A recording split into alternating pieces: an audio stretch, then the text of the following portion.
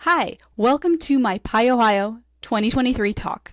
I'm going to talk to you about digital signal processing and why you should be doing it in Python as an alternative to the very classic approaches and methods in MATLAB.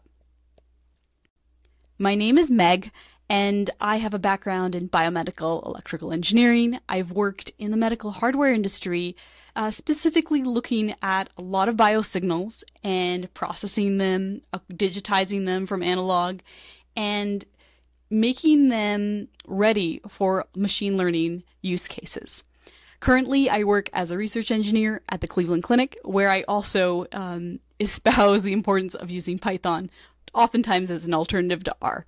So I'm a big fan of Python, and I think the digital signal processing world can definitely make use of some of the functionalities that have come up in Python and its associated libraries, something I'm going to talk about today.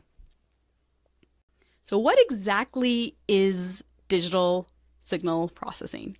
Digital signals are commonplace. We see them everywhere in our modern world. Some examples include biosignals, and this is really tied to medical applications, such as an ECG or electrocardiogram waveform shown here. We have electrical activity of the heart that can be measured. There's also signals like electroencephalogram that track brain activity, as well as electromyography, which looks at electrical activity of muscles. So there's different ways of studying human physiology and function through the signals that are acquired. And these, in these particular cases, are analog signals that are sampled and then turned into a digital waveform for us to then study. There are a lot of other signals, though, that cross domains, such beyond the medical domain, such as mine, such as audio signals. And you guys might be familiar with this when you listen to headphones, and they're tuned and they're filtered for different frequency responses. And so this is a very interesting field with a lot of signal processing work being done in the digital realm. Typically, MATLAB tends to be, the electrical engineer's mainstay in this space. There are a lot of specialized toolboxes for filter design, as you can see here, just for visualizing the signal, looking at the different kinds of amplitude changes and frequency responses. We can also perform a lot of signal analysis, and there is some availability of machine learning plugins to also do predictive work. However, I'm in this talk making the argument that Python is really a fantastic alternative. And number one, I'd say it's open source. MATLAB is costly.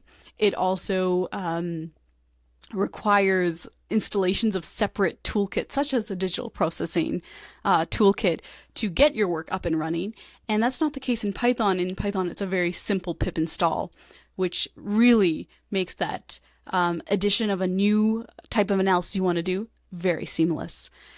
It's also the lingua franca of data science, and as our analyses and development of tools and hardware technologies become more data-driven, I think it's very important to keep up with the language most engineers are using. And there are so many fantastic libraries like matplotlib and Seaborn for visualization, numpy, scipy, pandas, data frames that have become the norm for the kinds of processing tasks that involve digital signals.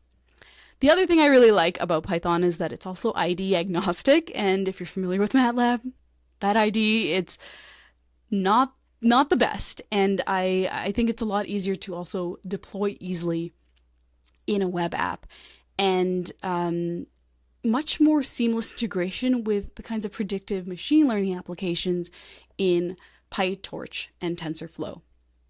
So now that I've hopefully made an argument that there are a lot of good things about Python, let's walk through an example of what does digital signal processing look like. So here's an ECG waveform, a raw ECG waveform, so it has not been processed.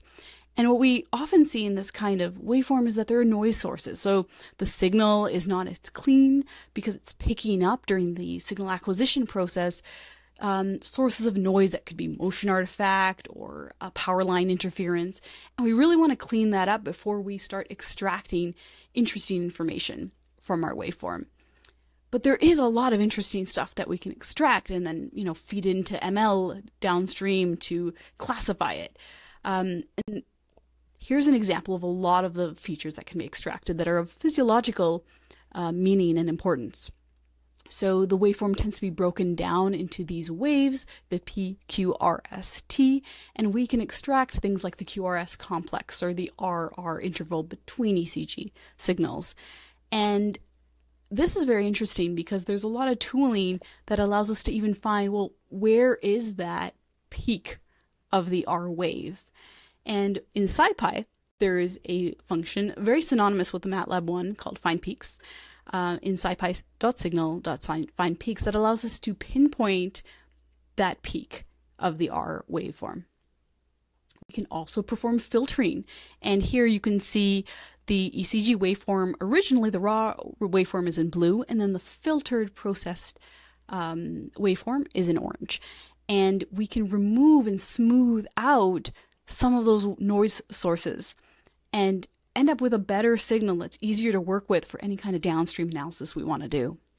An example of a library that is very, very useful for this kind of work is PyWT. It's the wavelet transform library, which actually applies time frequency transforms. So it doesn't just look at the time domain or the frequency domain of the signal, but actually processes it in tandem. It's very, very good for addressing the kinds of noise we see in biosignals that happen during the acquisition process.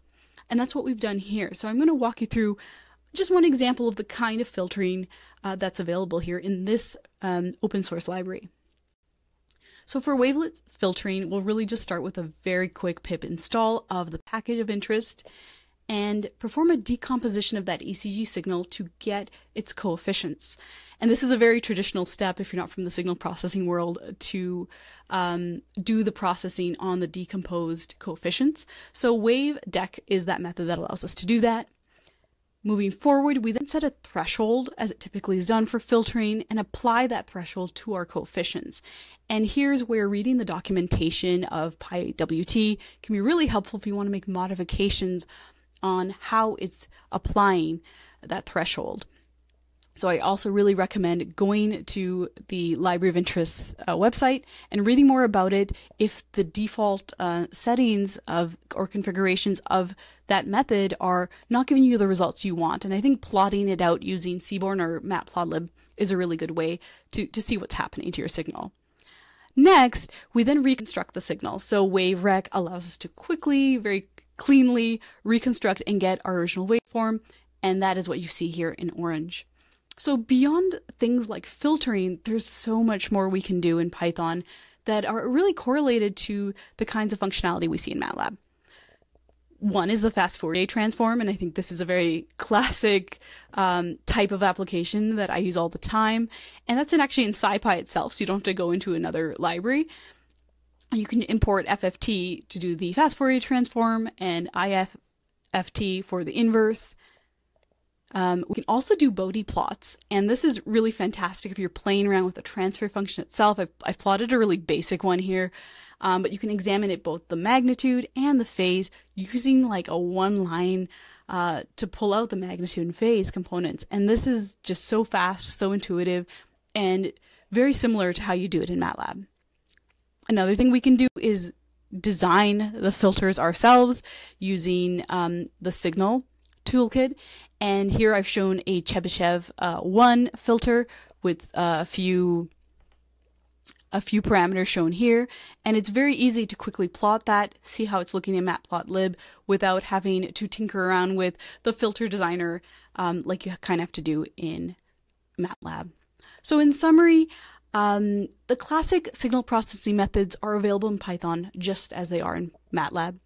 MATLAB was built before Python, so the designers of scipy and all these other toolings have taken the nomenclature of MATLAB. So it's a very easy switch from MATLAB to Python.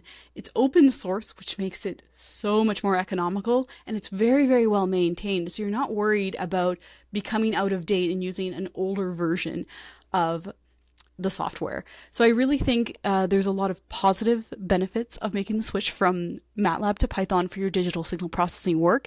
And if you're new to the signal processing field, there are a lot of fantastic and very easy to learn ways of processing signal for your other types of use cases, such as data science or machine learning applications.